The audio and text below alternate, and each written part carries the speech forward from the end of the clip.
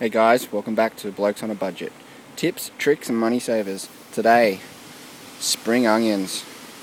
You buy them, you have to buy a massive bunch, you only want 2 or 3 at best, and they sit in your fridge, go wilty, rot, go all crappy, you end up throwing them away. I'm going to show you what to do with them. You got to cut it anyway. You got to cut this bottom bit off, so if you cut it here, just up from the white stuff. Alright, take your shallot, cut it up, do what you want to do with it. Oh, spring onion, aren't they? Do what you want to do. Come out to the garden, or you could have a pot in the kitchen, just outside your kitchen, little herb garden, whatever. Make a little hole, stick the roots, stick the base of the onion in there, cover it back in. Alright, like that, that'll be fine. It will grow again. And it will keep doing it. When it grows, cut it off. You don't have to pull it out of the garden, just cut it off again. Take the bit inside you want, chop it up.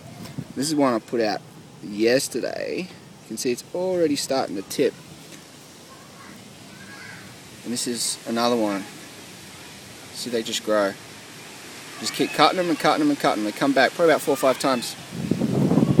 So you can go and you never run out. They're just always there. Come outside, grab them, take them inside, cook whatever you want. And I put shallots in everything too. Hey, I'm a shallot fiend. I love the things and make anything good. But you can go to the store, buy yourself. If you're going to buy a bunch of them, like fresh from the garden store, just buy them in the bigger pot, right? Not the little punnets. Just buy them in the bigger pot. Just chuck them in the ground like that. Keep them all together. Don't try and space them out like you're growing crops or anything. They live quite fine in this tight little environment. That's what I mean. You could just do it out of a bucket outside your kitchen, whatever. And if you can't grow these things, man, you got no business growing food at all. Seriously.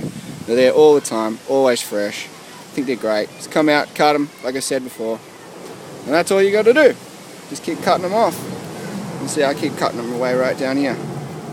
They're coming back. I cut these off yesterday, actually, because these ones are getting a bit gross. But there you go. Shallots. They're good.